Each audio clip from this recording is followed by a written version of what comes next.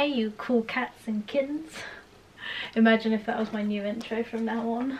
I wouldn't actually mind that, to be honest. Hello everyone, I hope you guys are all doing well and staying safe through this very crazy and mad or wild time that we are going through right now. It's honestly really strange because you don't feel the full impact when you're at home. Like, it's only until you go out and you see no one out that you really get to grips with what's happening. Anyway, to throw some light on the subject, today I'm going to be showing you guys and talking you through my everyday evening skincare routine. That is a mouthful. I'm just going to be showing you what products I use every single day and then also some of the masks that I've been really enjoying using. My skincare journey has been very long. I have been through some ups and downs with my skin, let's just say that. But I am finally happy with the products that I use for my skin, and I'm happy with how my skin looks at the minute. It's not perfect, but whose skin is perfect? And I'm just living my life, really. Just doing what suits my skin and using the products that feel nice on my skin too, because that's really important. Not for them to only do good, but feel good too. I have combination skin, so I get really dry but also really oily skin, which is super hard to find products for. So if you have combination skin, I feel you. I understand the pain and I understand the struggle. So anyway, let's get started. The first product I really enjoy using is a face wash. Now, I have never used a face wash until I got this. I never really saw the point or understood why, because you wash your face in the shower with water. But this wash works so good for my skin. It literally, if I take my makeup off and I use this, it takes off my makeup.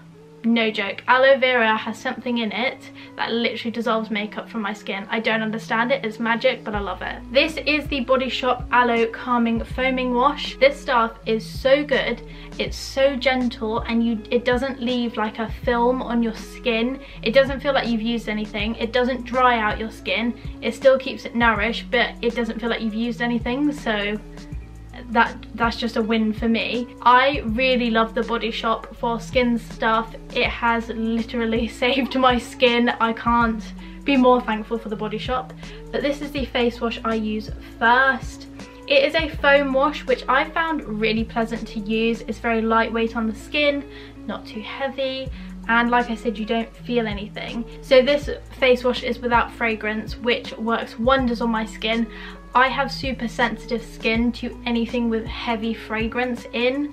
It just breaks me out completely and my skin can't handle it. It cannot hack it. So I'm very thankful that this is zero fragrance. It hasn't got any colorants or preservatives, and obviously it is vegan too.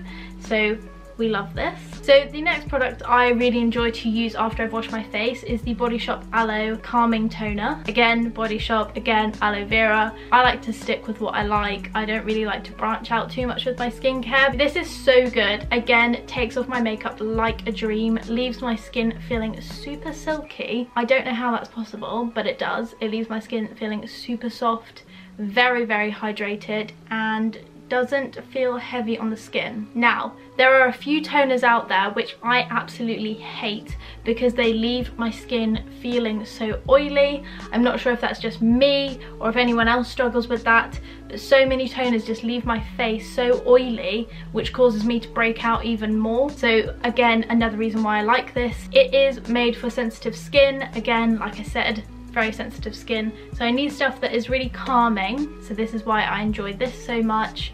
It's super easy to use on the skin, it just glides on. I use this with a reusable cotton pad, which I highly recommend you guys purchasing. I will leave some links down below of the ones that I bought and also different companies that you can buy from. You can actually make reusable cotton pads by yourself. I know, you can actually make them. So if you're into DIY, you can make yourself some reusable cotton pads. But again, I will leave some links to some down below. So last but not least, this product literally saved my skin and has brought a glow back to my skin, but also doesn't leave me feeling greasy. It is fantastic. It is the Body Shop Aloe Soothing Night Cream. I use this every single night. If I don't, I will wake up and not be happy because my skin will not feel nice. But this cream, so good. It is literally a lifesaver. If you struggle really bad from dry skin or acne prone skin, I highly recommend this because again, it is made for sensitive skin.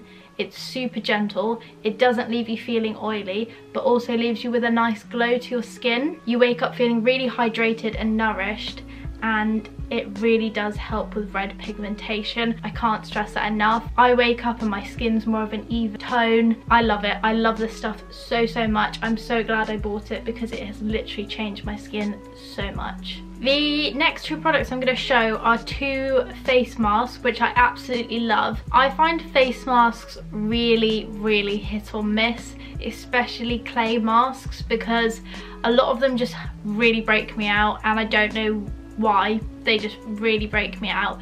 But I was sent this lovely face mask by Alia Skin, I believe. This is their Pink Perfect Australian Pink Clay Mask. It is vegan and it is cruelty free. It says it's detoxifying and brightening, and I completely agree with that. I'm not saying this because I was sent this, I'm saying this truly. This is the only gentle, calming, nourishing and moisturizing skin mask I have ever tried. This mask seems to do wonders for my skin and really works with the combination skin that I have. All I do is I use this usually once a week, just at the end of the week, especially if I've been wearing makeup throughout the week. I like to just whack this on, give my skin a little break, pamper myself, maybe even wear it in the bath, you know, treat yourself. But I really do love this mask, highly recommend it. And then the other mask is something I have only newly bought, and I can honestly say Instagram made me buy it. I saw Grace Beverly speaking about it on her Instagram story, and I was like, okay, I've had enough of seeing people using it. I must find out what it really is like. I need to get myself one. It is not expensive at all. This is £6.60, and I am yet to really see a difference, but I can see a little bit of a difference, and I'm quite happy with the results so far. I've only used it twice, so bear with. You use it twice a week, 10 minutes, no longer than 10 minutes. The Ordinary products have always worked quite well on my skin. I'm not fully yet to give you my full recommendation, but I definitely would say give it a try, why not? So everyone, those are my everyday skincare favourites.